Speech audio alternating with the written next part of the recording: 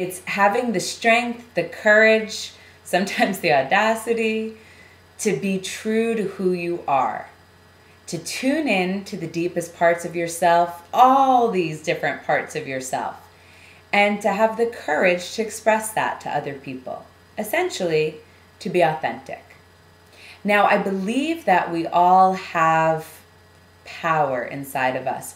It's such a funny word in our culture because it often denotes power over or competition. And what we're really speaking about is the power within. So this means strength, resiliency, the ability to speak assertively. And you can learn that if you don't already know how to do it. The ability to understand and express your needs, to be comfortable in your skin, to own your faults. These are all the different things that I associate with power. Now, Susan and Amber both described different paths to how they got to be the authoritative and amazing women that they are today. And mine's a bit of an amalgam of both. As a young child and as an adolescent growing up, I did seem to naturally embody a quote-unquote leader, as much as someone can be at that age. Meaning, people came to me and they let me design rules for games and they listened to me when I spoke, and people have been coming to me for advice and feedback truthfully ever since I can remember. So in a lot of ways, it was innate and very natural for me to assume a type of leadership role. However, I was also very cognizant that by standing out, I was gathering a lot of negative attention. And this type of negative attention was extremely painful for me. It rubbed against the fabric of who I was because I was really just, as far as I understood, being myself. So when people didn't like me, or they talked behind my back because I was too much, occupying too much space, etc., my feelings were really hurt, and I began to get the subtle plan. Subtle's not even the right word. I began to develop a plan, and that was to minimize myself, to be a little less obvious. Now, it was a real mixed bag, and you have to understand it's an unconscious plan. So I still laughed loud because I always do. I spoke loud. I certainly took up space. But I tried to minimize it by hiding my opinions, by not stating my needs, by avoiding conflict, by being placating, pleasing, nice. All of these different behavioral things that I could do so that I really couldn't gather so much static along the way. I didn't want to rock the boat or make waves. But a funny thing happened with that. It didn't really seem to stop the snowball effect, because now not only was I not acting in my power, but there was a dissonance, because anyone who's even a little sensitive could feel into the fact that I was this strong, full of opinions, vibrant woman. And there was a discrepancy that they perceived as inauthenticity. And it really does make sense because I wasn't fully inhabiting or expressing, owning who I was.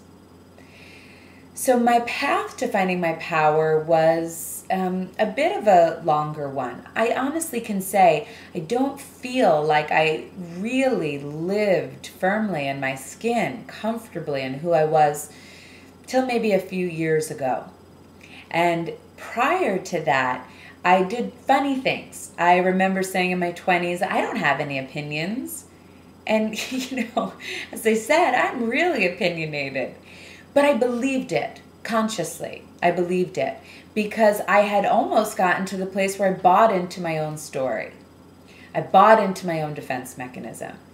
Another thing that I had a tendency to do was to give my power away to others.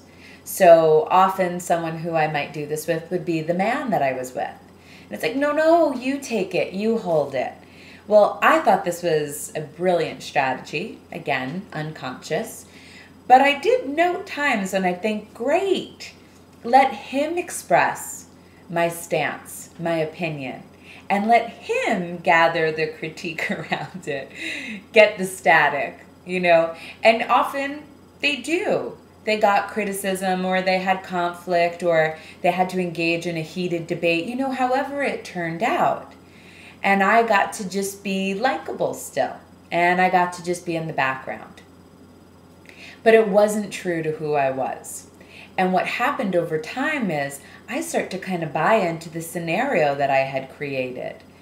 And from giving away my power, not only did I lose my own authenticity, but I become less attractive to him because I had given up parts of myself that were appealing.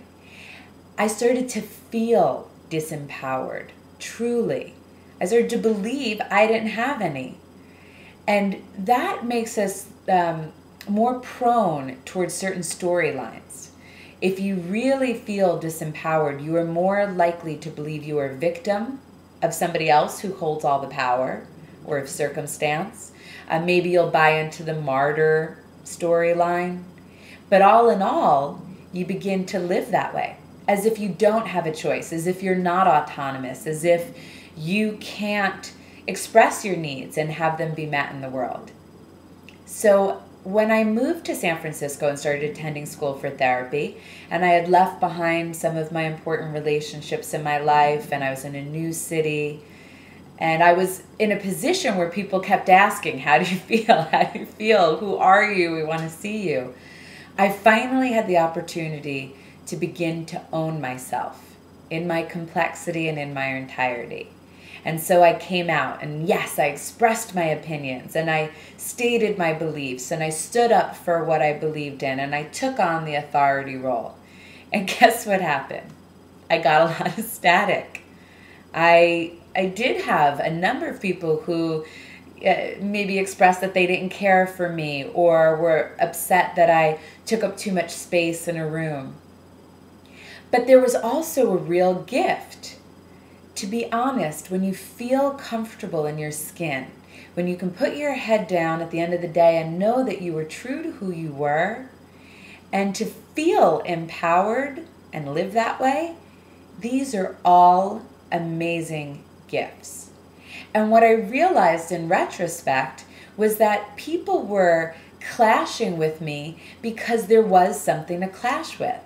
What I mean is that when you take the leap, and you embody who you are, and you express what you believe and value, there's more substance for people to have friction with, because there's a you, a substantial you there that they can clash with.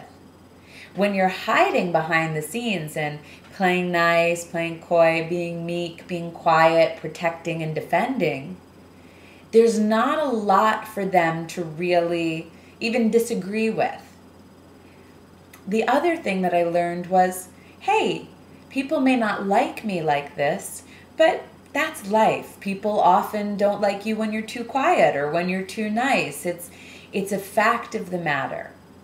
And as much as some people clashed with me as I showed up more substantially, more in my body, other people began to admire me. And they found more to connect with, more to value, and more to love. So what's the moral of the story? First, I wasn't hiding anything anyway.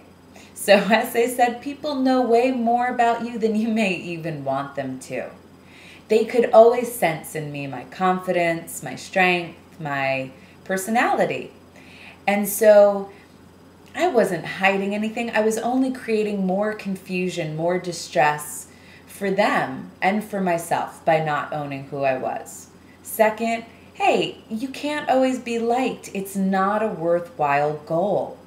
Being true to yourself, stating what you want and believe in the world, these things have way more intrinsic value for us. And lastly, when you dare to shine, people also find way more to be inspired by, way more to connect with.